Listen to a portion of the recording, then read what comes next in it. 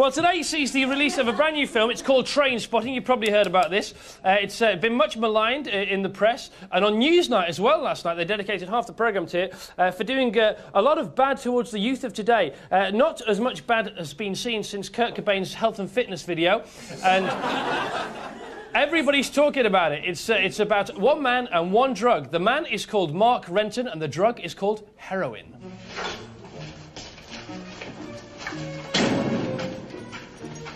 Relinquishing junk, stage 1, preparation.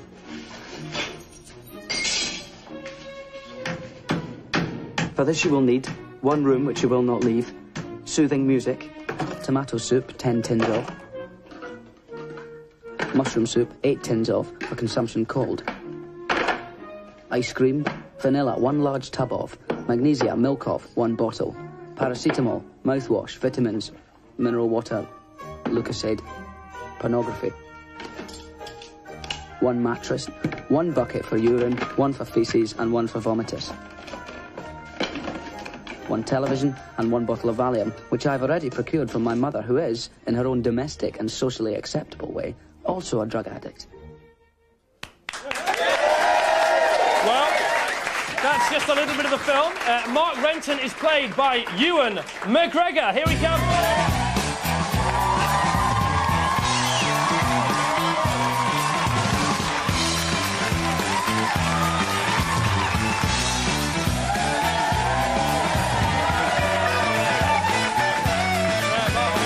Welcome to the show. Mark Renton in the film and Ewan McGregor in real life. So, Ewan, a busy week for you. Yes. Everybody's talking about your film. Now, you are pretty cool in the film, but doesn't it worry you slightly, just a little bit, that if young kids see it, they may be tempted to get involved in acting?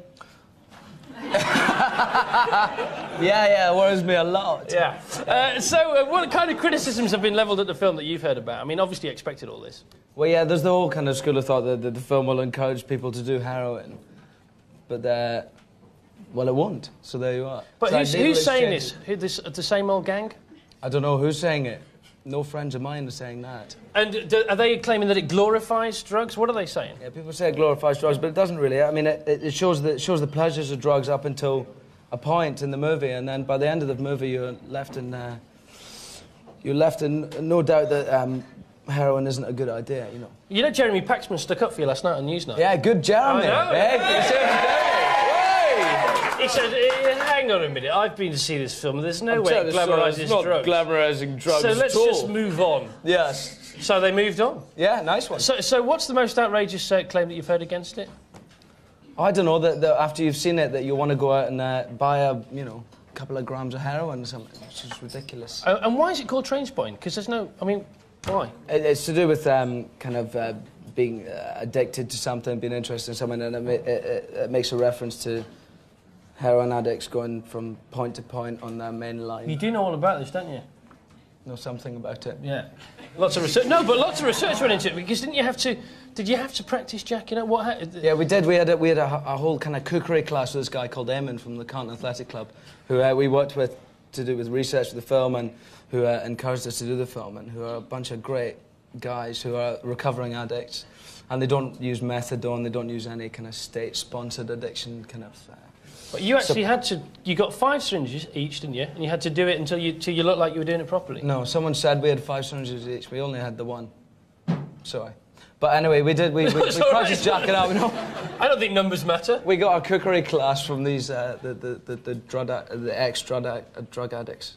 And, practiced cooking up and then injected it into an orange. Into an orange? Yes. Is that how you do it? Yeah, held an orange. It's horrible. I mean, that's disgusting. It is disgusting. Now, people are complaining about the film. Is there anything that you'd like to complain about at the moment? Because I don't think it's very fair. So is there anything you... No, I don't think so. I don't think by the time you've watched the film, I think the people... No, not about the film. I just mean in general in life. Oh, they're all whinging about your damn film. Do you want to whinge about anything? Is there anything on your mind? Yeah, lots of things. Well, go on, have a go. All right, let's have a go at... Yeah, go on. They're all... Look, Ewan, they're all moaning at your film. It's not fair. Go on, have a whinge back at something else. What's on your mind? Let's have a go at the Conservative government. Oh, blimey. For a start. I'm in trouble again. Let's have a go at them for just fucking everything. No, you can't!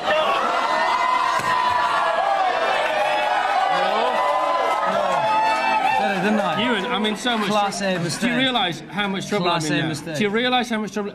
Once again, I apologise for the language of my first guest. On Wednesday, we got a letter from the ITC who can fine me, right, and take me off the air. Did they put you in jail? They could do all that kind of stuff, yeah. Me and Jarvis together. I'd like to let's complain about Michael Jackson for thinking that he is, in fact, Jesus Christ. Well, there is that.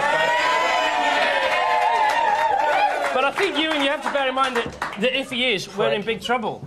Yeah, no. There is that, I suppose. Now, you're going to America on Monday, aren't you? Yes. Tell us about that. I'm going to America to do a film called Nightwatch. You don't have to rush. Scary thriller set in America, made by some Danish guys in Denmark, and wind it up. Made there and being in the true American style remaking set in America. So you're 24 years old. You're going to be a big star. You ready for it? I'm 24 years old and going to make a film in America. That's all. No, you're going to be a big star. You're described as one of the finest actors in Britain today. Yeah! Well, we hope you remember this as one little stepping stone along the way, Ewan. I'll always remember you as being my biggest stepping stone, Chris. Thank you very much indeed. Now, anybody that swears gets the kiss because obviously he feels bad about having done that to my show. Now, still to come. Sorry for Later on, Ewan McGregor.